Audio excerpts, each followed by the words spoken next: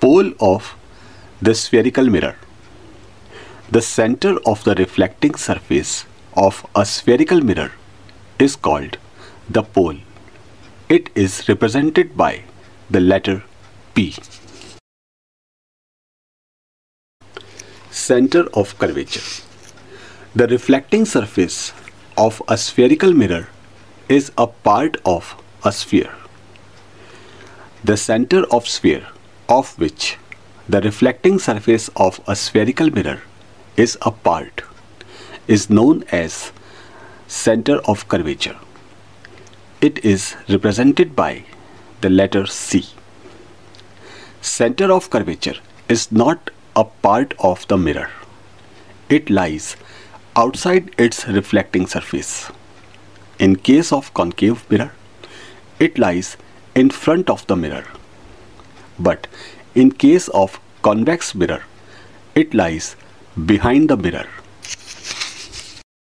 Radius of curvature. It is the radius of sphere of which the reflecting surface of a spherical mirror is a part. It is represented by the letter R. Principal axis.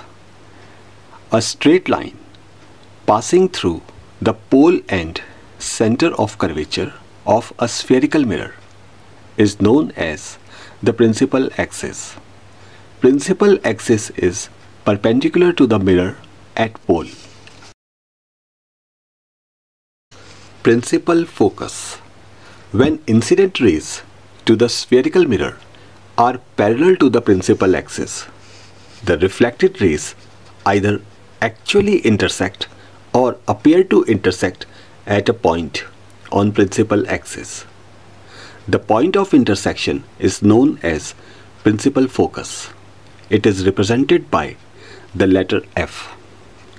Case 1. Concave mirror. When incident rays to the concave mirror are parallel to the principal axis, the reflected rays will actually intersect at principal focus. Case 2. Convex mirror. When incident rays to the convex mirror are parallel to the principal axis, the reflected rays appear to intersect at principal focus. Principal focus is the midpoint of line segment joining pole and center of curvature of the mirror. Distance between pole and principal focus of the spherical mirror is known as focal length of the mirror. Numerically, focal length is half of the radius of curvature.